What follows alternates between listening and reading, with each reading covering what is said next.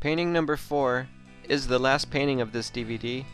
With this advanced nature painting, I'll be showing you how to make these mountains with a foam brush and these pine trees with a household sponge. So let's go ahead and get started.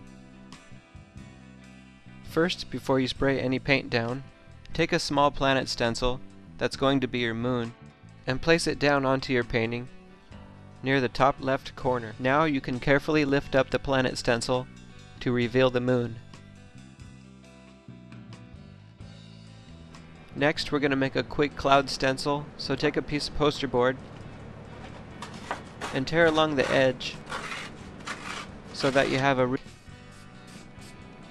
do a few test dots on the side to make sure it's spraying nice and smooth.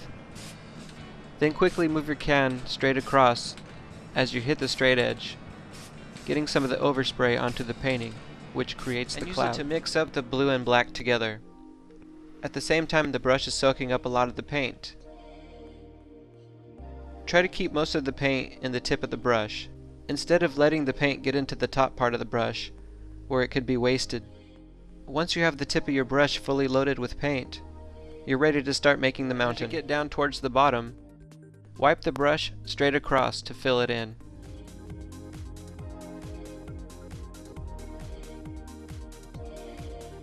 Keep tapping your brush down, and as you head towards the bottom of the mountain, make your pattern more jagged and make more black spaces in between the blue.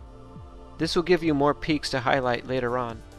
Now we're going to make a pine tree, so start dabbing your sponge in the black area and move the sponge slightly left to right as you move upward. Near the top of the tree, dab lighter and dab less of the sponge down. This way you can taper off the tree to a point. Once the paint is coming out nicely, take it over to your painting and start adding some details. You want to touch down the corner of the poster board as lightly as you can, so that you can keep that corner sharp. This way the branches will be thin, and when you get towards the end of the branch, give the poster board a quick flick so that it tapers off.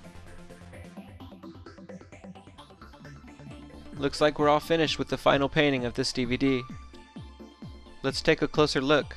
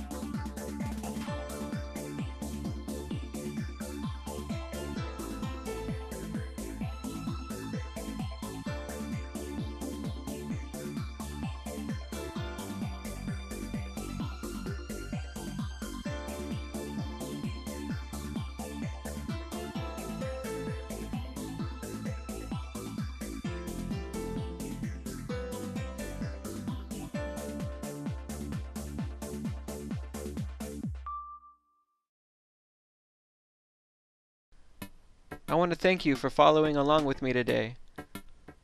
I hope the techniques I've shown you along the way will get you off to a good start to creating all kinds of paintings right from your imagination.